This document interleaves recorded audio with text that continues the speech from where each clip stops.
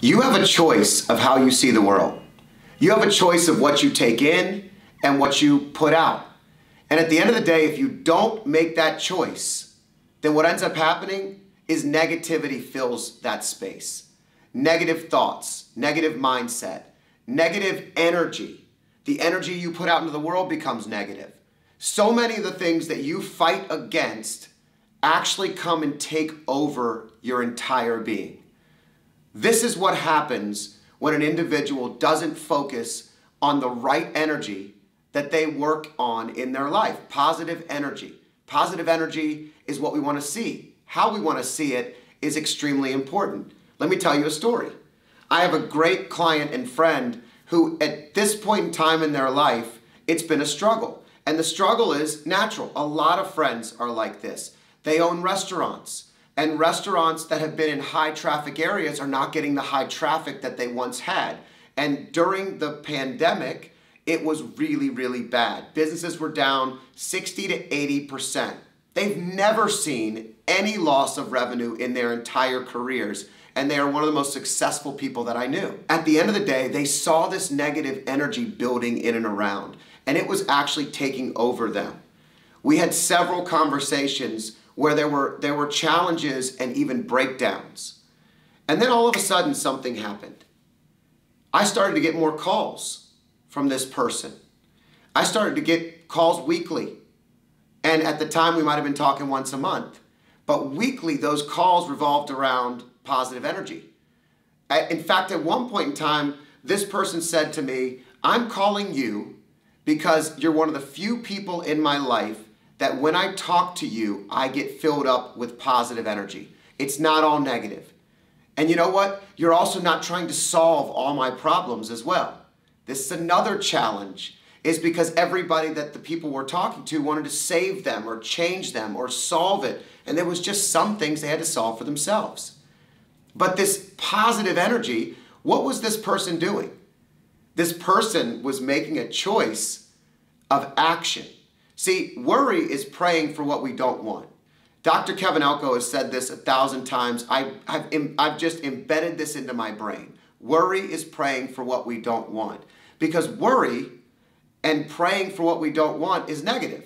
It's focusing on all the things that could go wrong, all the things that are wrong, all the things that aren't going the way we see them in the world. And so when you're wringing your hands and you're like, I have this to do and I'm overwhelmed and I can't function and I don't know how I'm going to get there. I don't know what we're going to do or how we're going to get out of this or what we're going to do with the kids or how this is going to work. All these things are hand-wringing. They're wasting time, wasting energy. The opposite of hand-wringing is movement, is action, is energy. And now energy can consume you in one of two ways, positive or negative. What do we choose? And see, when we look back on the business owner that was choosing small steps of action, the first step that they were choosing was their circle. Who are they surrounding themselves with? Who around them provides the energy they need to get through the moment that they're going through? How many people do you know that only go to people that they want to hear the answer they want to hear from all the time? So I know this person's going to tell me what I want to hear, so I only go to them.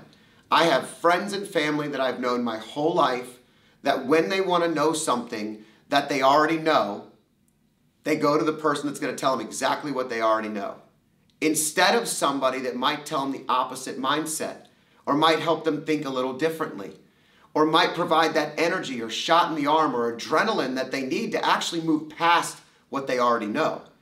So the circle is the most important start, right? Because what it does is it helps us think in a way that maybe we can't get to yet. Sometimes we're not even able to function yet out of our own brain. So we get our family, our friends, our circle. And if that circle's negative, then we stay pushed down. We stay in that negative space. The energy we put out into the world is the energy that we get. And if we're kind of in a tough spot, we can only be in that tough spot for so long before the positive energy circle start pushing us away. You don't stay in my circle very long if all you do is complain. I don't even want to talk to you very long. I've got your back if it's a problem or a challenge or something that we can do together. But when it becomes a circle that's now pulling me down, I can't stay there that long. And that means that when the positive circle you've surrounded yourself in a moment of weakness or hand-wringing or worry, you call the person that's going to help lift you up. That's number one. Number two is you have to reset the frequency in your brain. Reset the frequency in your brain. Frequency is a lot like energy, except frequency is what we're tuned in to. What are you listening to? What are you listening to when nothing else is happening? What is the music like in your life? What's the soundtrack of your life? Do you find yourself listening to nothing but negative stuff all the time? Do you wake up every morning and tune into the news to see who died on the street corner or around the street from you? Or are you looking for that same newscast and finding who gave gifts to people at the holidays? What are you tuned into? Because you can tune into all those different things, but there's a lot more negative frequency out in the world than there is positive if that's all you're seeing. See, the key is, the truth is, it's actually the opposite. There's way more positive energy around you, but most people stay in this small 10% space where 90% of everything around them is going perfect. So the frequency is retuning our brain to actually being aware of opportunities. So in order to be surrounded by the right people and tune into the right frequency, it also starts to position ourselves where we're seeing the world a little bit differently. We're starting to see the positive. We're starting to see the good things. You walk past somebody that looks like they're struggling, but you notice the smile on their face. You sit in a space in the supermarket waiting in the line in front of you, and you notice the person in front of you doesn't have enough, and you're able to take action to help them. See, you have to be tuned into these frequencies to start to give. And that's the next most important thing to me, is what are you giving the world? If you want something in the world, from the world, you got to start giving it.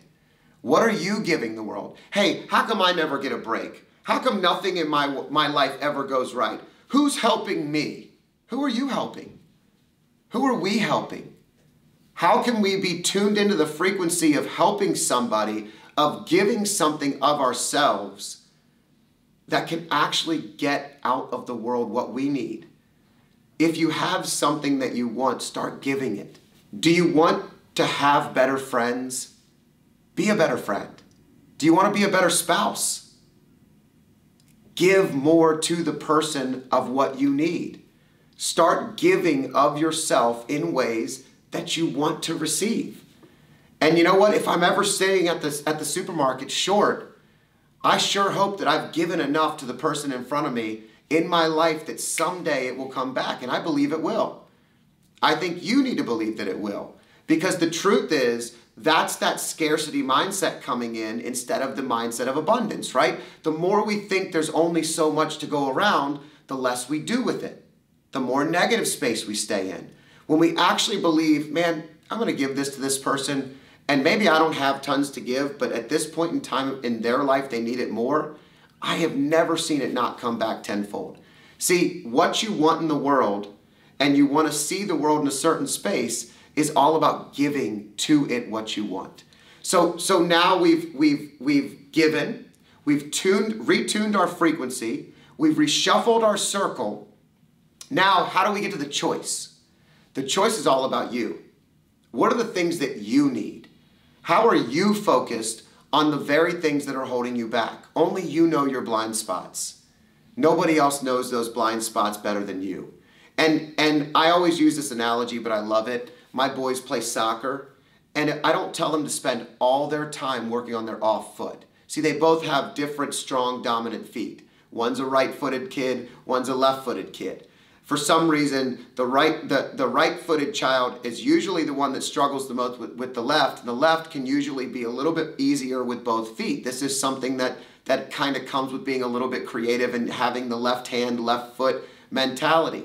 But if the child that has the right foot dominance only focuses on the blind spot of being left-footed, they actually miss all the strengths that they have already. See, we have to use those strengths to help overcome those blind spots. We have to be mindful of those blind spots, self-aware of those blind spots, focusing on making them better every day, but not providing the most energy that we have to only blind spots. And that can be something that becomes negative. If all I do is focus on kicking with my left foot and I'm not that great at it, all I do is notice all the things I'm not great at every day. It starts with me. Now it's you making the choice every single day that you've tuned into the right frequency, you've circled up with the right people, you're getting that positive energy, and you're giving to the world what you want. Now you're focused on choosing.